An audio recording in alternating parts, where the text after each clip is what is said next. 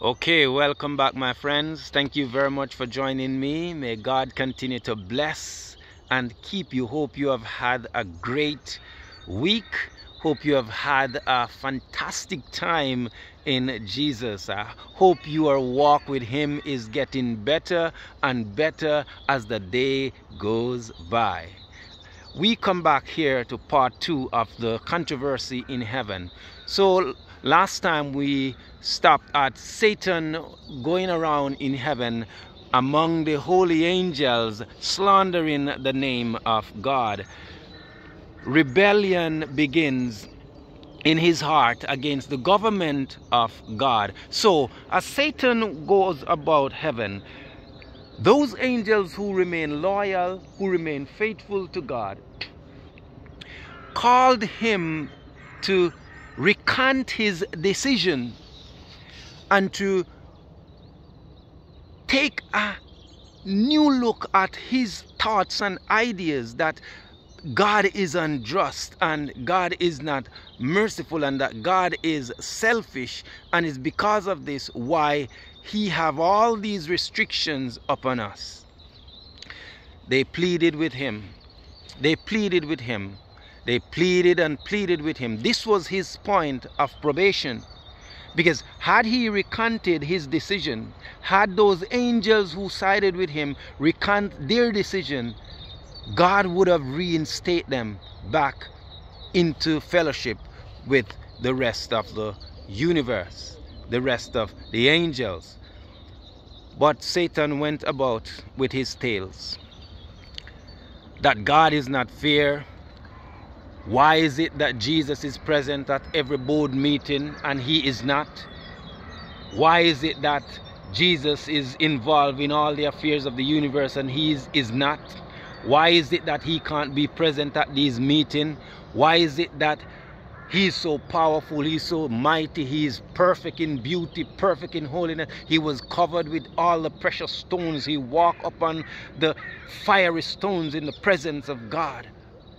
And how come he can't be at the board meeting? How come he can't be involved in the decisions of the governance of the universe? All this boiled up and bottled up in him until finally erupt into a volcano. Revelation chapter 1 tells us, and there was war in heaven. Lucifer and his angels fight. Satan and his angels fought against God and his angels. Christ stands at the center, at the head of the army of the eternal kingdom of God. And there was battle going on, because when the angels told him that he needs to recant, he went and deceived those 1/3 even further, telling them it's a lie. If you recant your decision, God will not reinstate you. We have gone too far now for God to accept us. That was a deception. Had they recant, they would have been reinstated. And friends, war erupted. The peace of the universe was destroyed.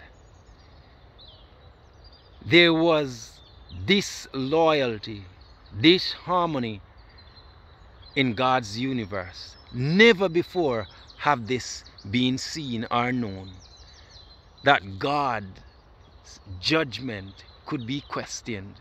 His loyalty, his rulership skill would have been challenged. War break out. That angel who stood at the side of God as an covering cherub, an archangel, the most powerful, most brilliant, perfect in all his beauty, he rebelled, and in his rebellion deceived 1/3 of the holy angels. Satan had such great influence over the minds of the other angels that they did not even think twice to question what he was saying to them. They just believed it because they sympathized with him, and loyalty to him was spontaneous. Friends, be careful whom you listen to. Be careful whom you allowed to sway your mind. Be careful whom you give such mental loyalty to. Be careful whom you allowed to come close to you and whisper in your ears regarding the character, the reputation, the good name, and the personality of others. Be careful, because not everyone are led by God. Not everyone who whispers in your ears mean you well. Not everyone who comes with a tale for you to listen to is sent by God. Be very, very careful, lest you allow your ears, your mind, to become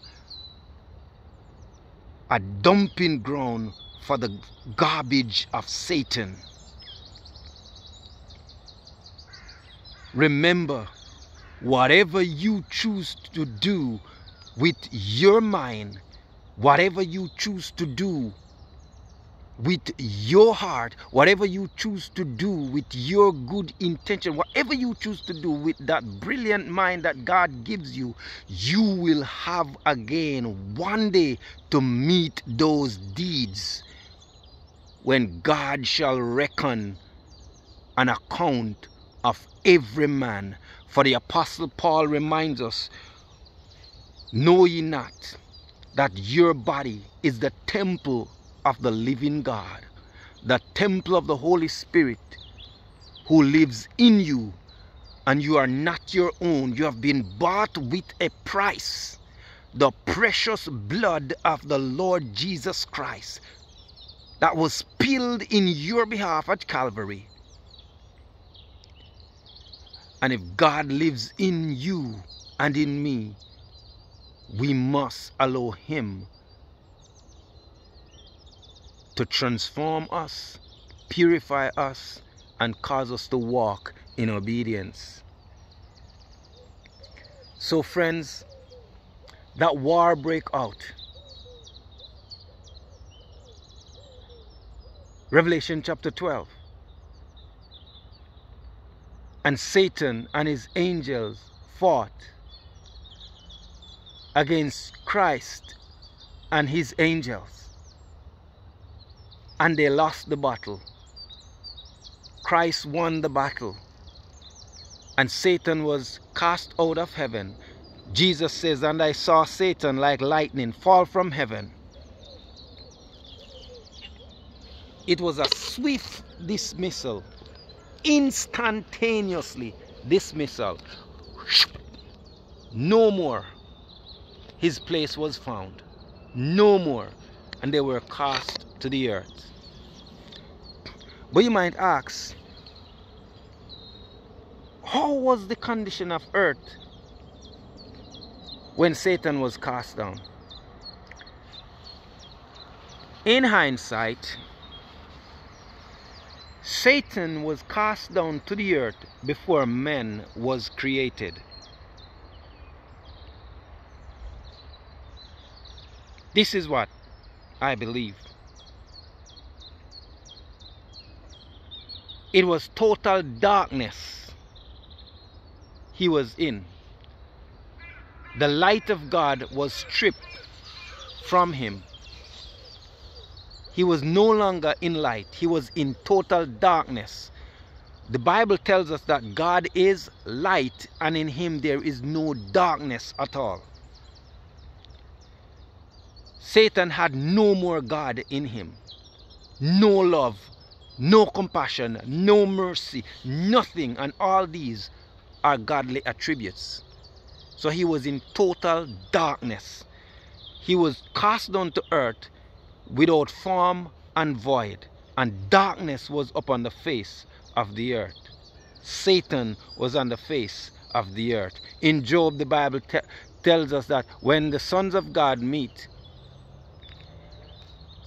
Satan was among them, representing earth. And God asked him, where have you come from? He said, I came from earth, from walking up and down on it. So when the time came that God created man, Satan saw. He saw this and he sprung into action. Yes! He's creating humans. If I can get them to side with me, I have another chance of taking over. Adam and Eve were warned about Satan and what had transpired in heaven and what has resulted in his downfall. So the angels were created, they were placed on probation. 1/3 of them failed, and sin entered into the God's universe, in the angelic family. So now God is gonna create a next family, which is the human family, and now they are in the Garden of Eden and they are placed as well on probation. One of my favorite writers, Ellen G. White, in her account in the book Spirit of Prophecy, she reminds us that of all the tests that God could think on to allow to come to the newly created human family, Adam and Eve, he could think of was the one of not eating rather of the forbidden fruit. So God had said to them, of all the trees of the garden you may freely eat, but of the trees of the knowledge of good and evil you may not. For the day you eat thereof, you will surely die. So this was their test. And the garden was vast. It had every fruit you can think of.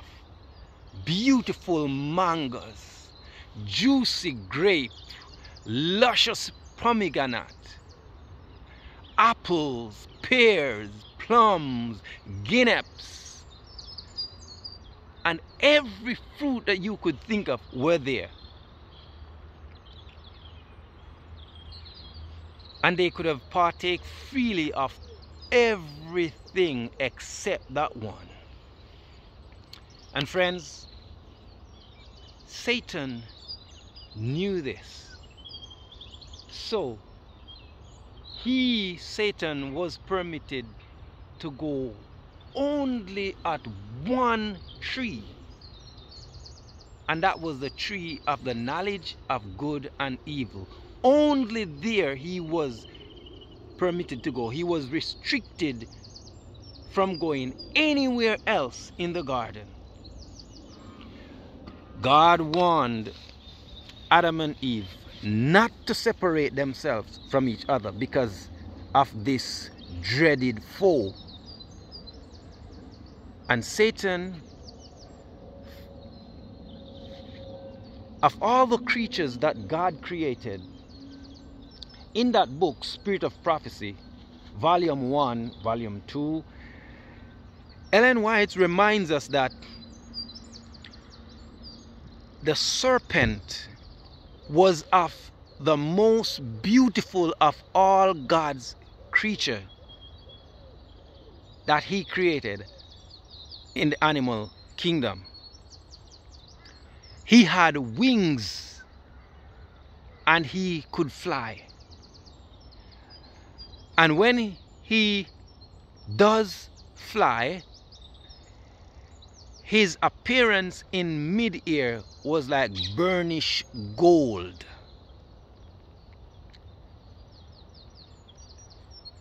And he was wise. And Satan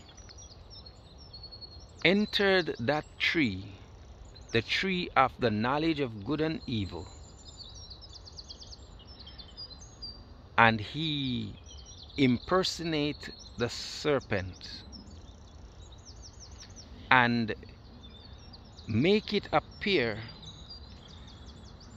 that it was the serpent who was speaking, and Eve separated herself. Adam allowed themselves to be separated, and she wandered and wandered till she find herself at that tree.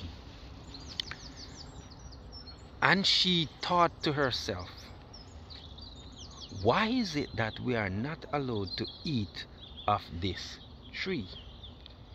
And as she thought to herself, she heard the voice of the serpent speaking, hey, had God said you shall not eat of this tree? And Eve, to her surprise, she could hear, it's as if she could hear her own thoughts being echoed back to her. And the enemy began his work of saying to her that if you eat of this tree, you shall not surely die. Because God don't know that the moment you eat of this tree, your eyes shall be open and you shall be like God, knowing good and evil. And no doubt the enemy was at this point pluck one of the fruit, as Ellen White reminds us, and began to eat it and make it appear that it's the fruit that she's eating, that he's eating, which has given the serpent the ability to speak. And while eating it, he was living, he's not dead. She thought to herself, could it be that the serpent is correct? Satan make it appear that she, by eating it, would enter upon a new phase of existence, more powerful, more wise. And Ellen White reminds us that the enemy plucked the fruit and placed it in her hand, and she began to eat. And then she began to pick for herself, and she eats.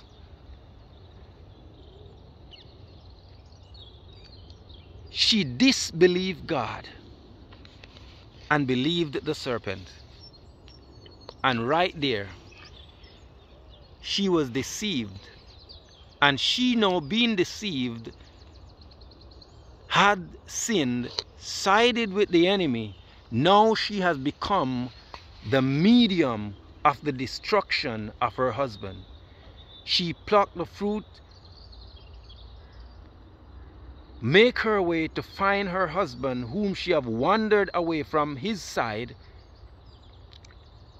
And when Adam saw Eve coming with the fruit, Adam was struck with horror and surprise, and thought, this might have been the foe that we have been warned against, who have caused you to do this. And she begged him, nothing is wrong. I have not felt anything different. Strange or anything, but I feel as if there's something new happening within me. And friends, Adam thought There is no one like her here. No one like him but her. And she must die. I can't endure this thought of she leaving me. I loved her. I need her. I want her. I cannot allow her to go. Adam pondered and he pondered. Adam failed to realize that God, who had created him, created her, is able to make another like her for him. Rather than Adam give thoughts to these and believed God and refrained from eating of the forbidden fruit, Adam decided, you know what? If she die, I'm dying too. He take the fruit, knowingly that he is rebelling against God's authority. Adam chose to sin. Eve was deceived into sin, but Adam deliberately chose to sin. He ate, and the moment they eat, lo and behold, Satan joyed in his success. He couldn't believe his catch, that he have the human family on his side. Now, every children they give birth to would be his. Not only that, but the dominion, the kingdom and the dominion of earth now belongs to him. The Bible reminds us that by whom we overcome, his subjects we are, to whom have overcome us. In war, whenever a nation destroy another nation, conquered them, that conquered nation becomes subjected to the nation that has conquered them. So Satan is now the ruler of the human family. They have surrendered themselves over to him through rebellion. So friends,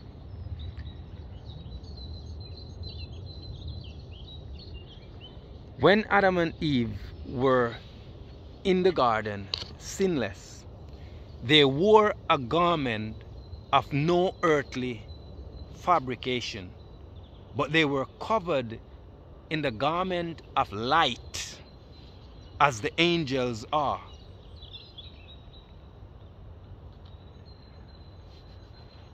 And that robe of light were covering them wherever they go, which is the glory of God covering them. And the atmosphere before sin was beautiful, conducive to excellent, perfect health, because they were perfect, but they weren't immortal.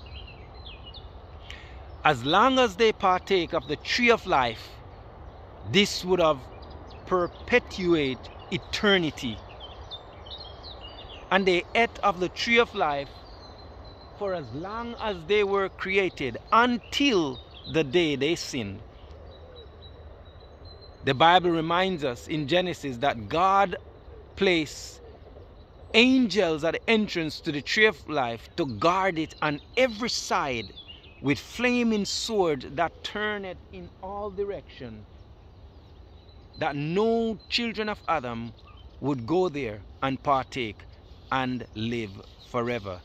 Satan's plan was that they would sin, and they did sin, and still partake of the tree of life, so that sin would become immortalized.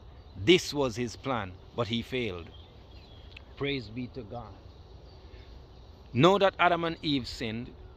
Suddenly there was a shift in the climate of the atmosphere, and they began to feel the chill, began to feel the difference in the atmosphere. And lo and behold, they realized that they were naked. Their eyes were open to their nakedness. Not that they were blind. It simply means that the glory of God that has so long covered them, that robe of light, suddenly disappeared. And they began to sew fig leaves to make apron to cover their nakedness. This nakedness was not just nakedness of body, but also nakedness of soul. They had no protection for their souls. They were subjects now to the unmingled wrath of God, because they have sided with Satan. Know that they have sided with Satan, they must also share in the punishment of Satan. But God, hallelujah, in his grace and his mercy, steps in. Why? Because man was cheated out of their eternal habitation. They were deceived. Man did not willingly, Eve did not willingly succumb to Satan. She was deceived. She did not deliberately go against God's will. She was deceived into sinning against God. God came on the scene. Adam and Eve had the privilege of communing with holy angels. Communing, open communion with God.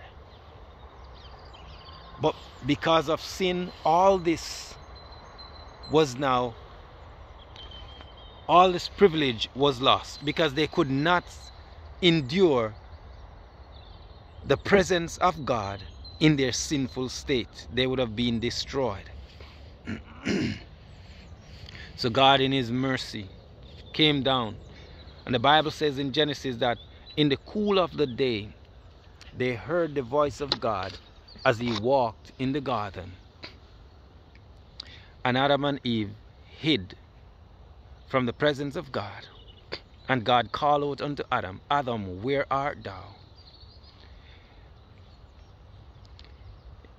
Adam responds, I heard thy voice walking in the garden, and I was afraid. When God asked the question, Adam, where art thou? God was giving Adam the opportunity to confess what has happened. Adam failed to confess what had happened and began to blame his wife. You see, friends, I call on every husband. We are responsible for what goes on in our home. Regardless of who done it, regardless of what happened, the man is responsible for what goes on in the home.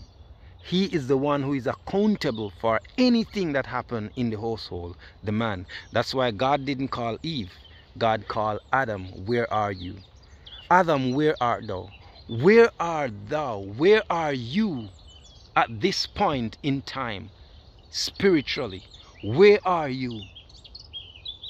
Where are you at this point in time, spiritually, in your accountability to God? Where are you?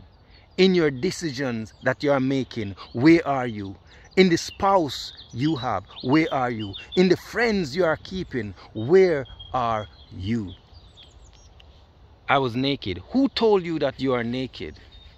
Have you eaten of the tree that I commanded you not to? The woman you gave to me, she gave me of the fruit and I did eat. Then God said to the woman, what have you done? And the woman said, the serpent that you made, he deceived me and I did eat. God said to the serpent, because you have done this, cursed be thee among all the cattle of the earth. Upon thy belly shalt thou go. Upon thy belly. The fact that God said upon thy belly the serpent is to go simply means that the serpent was not at this point going upon his belly. Hey, he was flying in the air. And dust shall be thy food. So we see here that the serpent was cursed, and his state of existence has changed. And then when God speaks to the serpent, indirectly God was speaking directly to Satan, the enemy. And I will put enmity between thee and the woman, and between thy seed and her seed. He shall crush thy head, but you will only bruise his heel. So the imagery here is that the woman, the seed of the woman, will crush the serpent head. So in the process of crushing the serpent head, the seed of the woman heel was bruised. Watch this. We see that the crushing of the head of the serpent is Jesus dying in the place of Adam's race, paying the penalty for our sins, and Satan's head crushed at the resurrection, at the crucifixion, resurrection of Jesus Christ, a pure life of holiness, obedience to God. All this process of the life of Jesus Christ was Christ crushing the head of Satan, the seed of the woman. Jesus is the seed, the promised seed of the woman. And all of us who walk in obedience to Christ are heirs to the promise and to the kingdom of God. So I had to close off part 2, part 3 coming. Friends, as we begin part 3, join me again in the mighty name of Jesus. As I pray, thank you for tuning in, thank you for joining. As we conclude in part 3, do join again. Come back for part 3. In Jesus' name. Lord, we thank you for your words. We thank you for your goodness. We thank you for your grace and your mercy. We thank you, oh God, for your salvation. In Jesus' name, amen.